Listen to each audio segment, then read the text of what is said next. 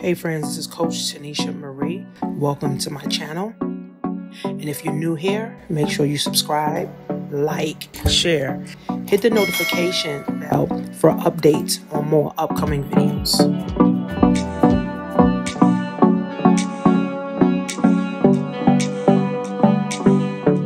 United States and USSR surpassed it.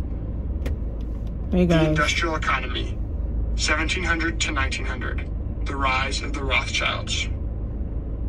In the 3.5. So I'm listening to an Audible book, which I think I'm gonna get the physical book too.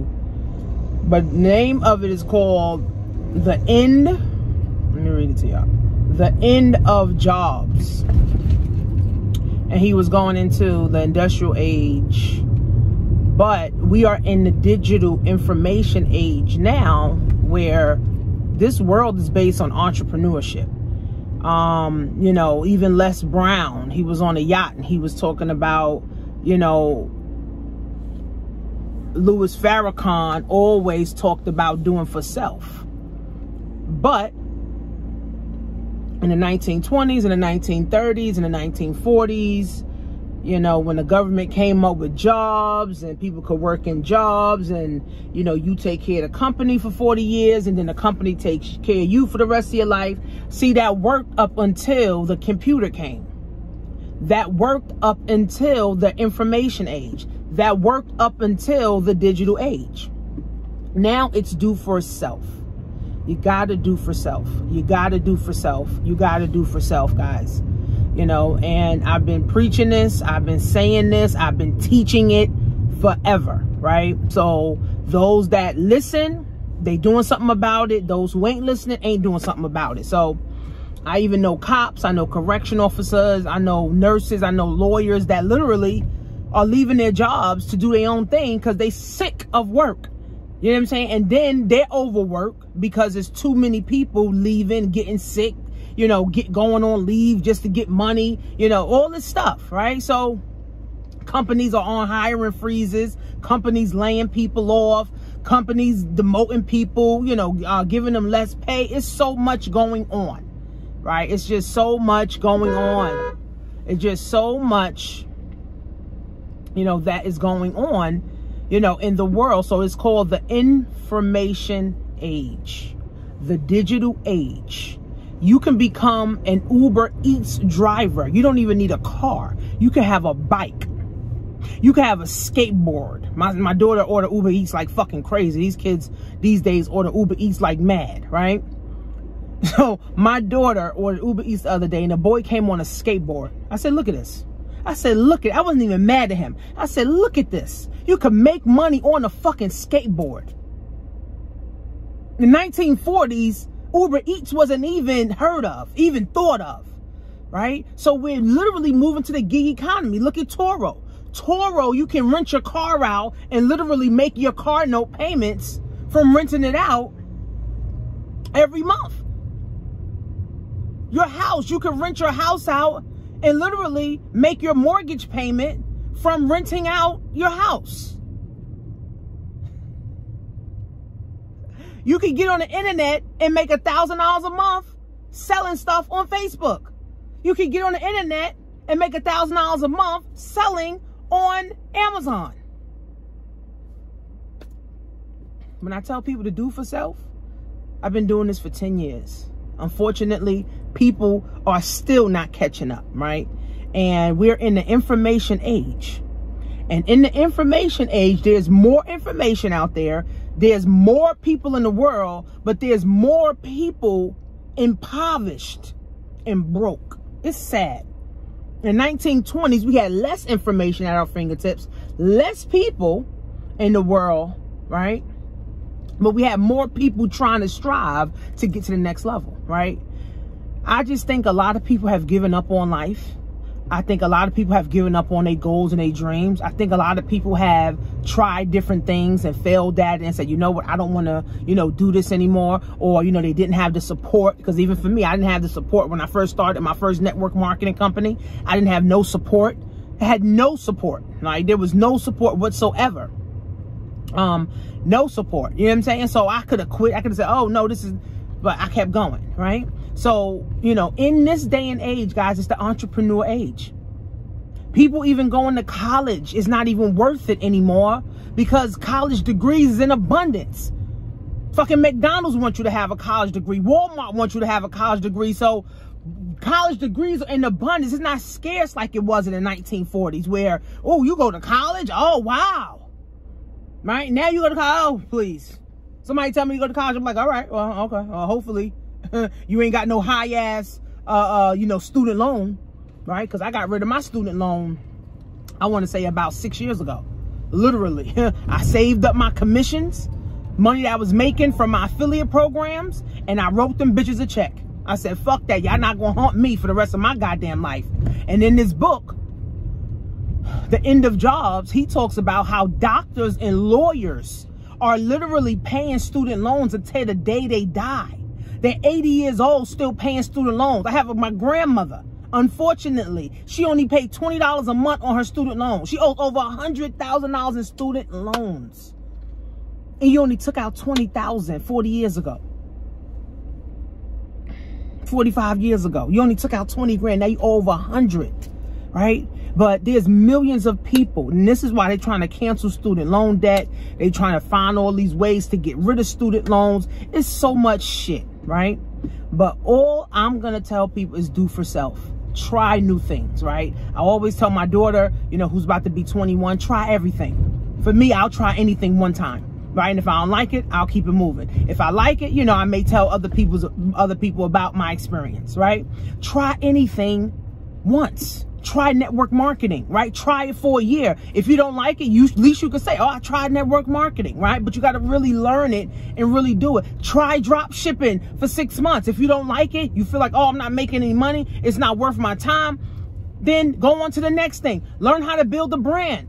If you don't like building a brand, then go on to something else, right? Go on to something else, right? If you don't, you know, start you an Airbnb business, start you a Toro business. If you don't like these shits, then stop it. But you got to try something. Try new food. Go to a new country.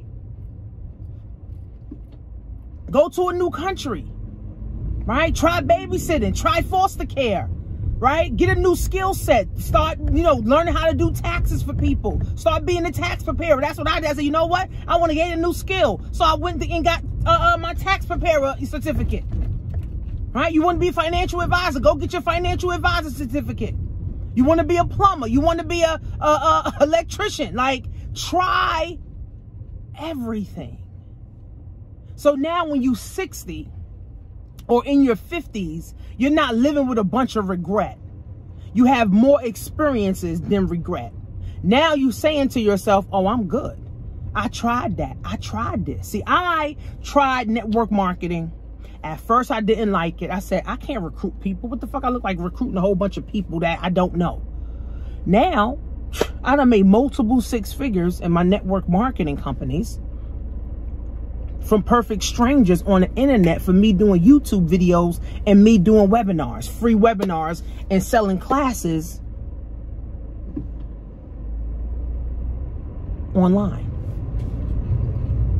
Now, I'm focused on helping people build their credit, reuse their credit, recycle their credit, rebuild their credit, and access money and funds and funding. And then if you want passive income, I can show you how to trade Bitcoin, or you can get into Amazon automation and get some passive residual income. Unfortunately, too many people are in a poverty mindset. Unfortunately, people rather rob and steal than actually learn a skill. People rather rob and steal than learn a new skill. So that's the age that we truly are in. Actually, that's the age that we truly are in right now. People rather steal than learn a new skill, right? Because skill set take time. It take money, right? And if you got your mortgage to pay, or if you got your need baby formula or baby diapers, or you need gas, you don't have time to learn a new skill. Right? So this is why I tell people, when times are good, plan for times when it's bad.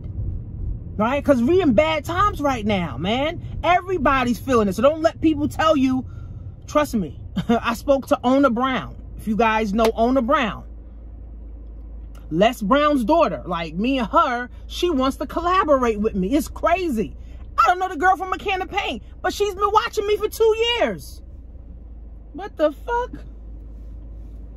She called me on Instagram the other day. She said, Tanisha, I've been watching you for 2 years, girl, and I love what you're doing. I said, oh, you do? Shit, all I'm doing is doing videos and doing webinars and selling courses and classes.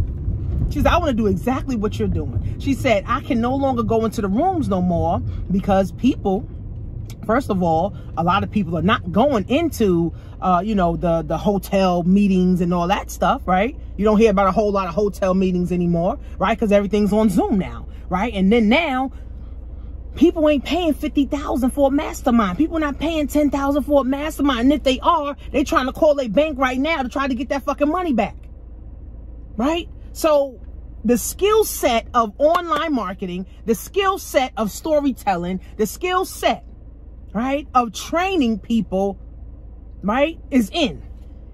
Entrepreneurship is in. She was like, Tanisha, how can me and you collaborate on something? Crazy. Ona Brown. Les Brown, world-renowned speaker. I didn't know she was watching me. How the hell do I know she was watching me for 2 years? Right? All I know is I keep showing up. All I know is I'm going to keep making money. All I know is I'm going to keep helping people. My people need to be free. Right? Yeah, I make money, but I want to really help more people win, man. That's why I give away free ebooks, read my ebook. I do free classes. You know, I send out stuff. I give away, like, I do events, you know, in my area, right? I do events offline, financial education. I go to churches and do shit for free. I go to the schools and teach financial education for free. Like, one of my friends, she's one of the top managers in I think Health First. And she was saying they have some money where they want to teach their staff. And she said, I think you would be perfect to come in and start teaching our staff about credit, about finance, and about entrepreneurship. Ain't that crazy? God. That's only God. Because I just keep showing up, right? I just keep showing up. So guess what? The world is my oyster. The world is my oyster, right? God already told me, Tanisha, get you together. And I'm going to send you women and men that need to get together too. But they got to be willing to work. They got to be willing to move. They got to be willing to listen to you. I don't care if you're 38. I don't care if you're 48. I don't care if you're 68. My oldest client that I ever had was 65 years old, 67 years old. My youngest client that I ever had was 16. Right? Her mom called me for her. Her mom said, Tanisha, I need you to help my daughter. She's 16. What the fuck? Right? So, I mean, at the end of the day, guys, I'm not just a YouTuber. I'm not just, oh, Tanisha does, you know, videos in her bins every day. Guess what? My videos make me money. My videos get me leads. My videos make me money. So YouTube pays me just for creating content. YouTube actually recommends my videos to people, right? Because my channel has authority on the internet.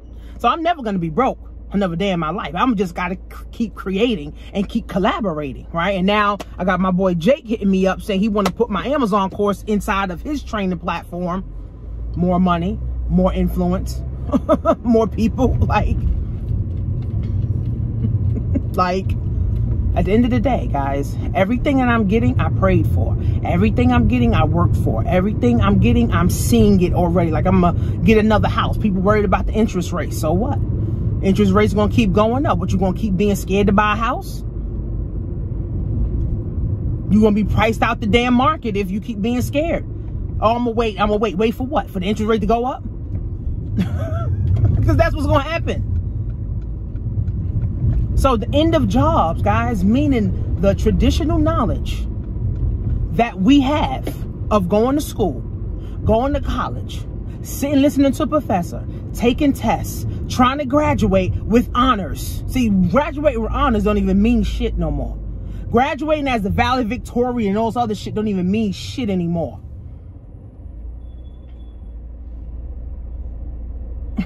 It don't mean a damn thing anymore. Right? What matters is you're able to provide for your family without begging the government, You're able to take care of your family without begging the government. And you got money invested or money set aside somewhere so that if you need money or if you have an emergency, you can go grab your money. We're living in an economy, guys, where it's entrepreneur driven. Don't you see everything is through the roof? Gas is through the roof. You can't get baby formula. Rent for a 1-bedroom is $2,000. In New York, a 1-bedroom is $5,000. Eric Adams just showed the whole projects, the whole NYCHA to the banks. So now the banks is coming with their customers. Like, what's the girl name? Illegally Hype. She's a lawyer. She said now Section 8 is now Section 9 because they literally getting rid of people left and fucking right. They're literally getting rid of people, guys, left and fucking right. Right? They're literally, people are losing their houses. Even in the projects, people are losing their project apartments that they had for 40 years, only paying $100 for it. And they done passed that down for every generation. And the government said, you know what? Fuck that. The mayors, fuck that. Even in New York. New York, he's saying, fuck that. I want to make some money. Everybody paying $100, they on Section 8, ain't doing shit. Now, and I'm not saying everybody, right? But most people that's on Section 8, they hand it down to their kids. They think that's a form of reparations. And it's really a form of bondage. All right, so we got to get into this, man. Download my free ebook, read it. Download my woman's, my guide to, a woman's guide to success. Download my drop shipping ebook. Get into, you know, how I made 100 grand online. That's $20. You get my Amazon class. I'm running a summer special, which is, you know, $250, right? I got a whole branding class, which is $250. Like, I lowered literally all of my, so people could get their game on track. So nobody can say, oh, I don't have 500. Oh, I don't have 1,000. All right, well, you better have 250 or you better have $20. So again, at the end of the day, guys, being broke is for the birds. Being broke is for the impoverished. Being broke is for people who don't have resources. With the internet, guys, this freaking phone is literally can make you a millionaire. This freaking phone can make you a millionaire. Centuries following Henry's rule, the world was transformed. The West went from an agricultural to an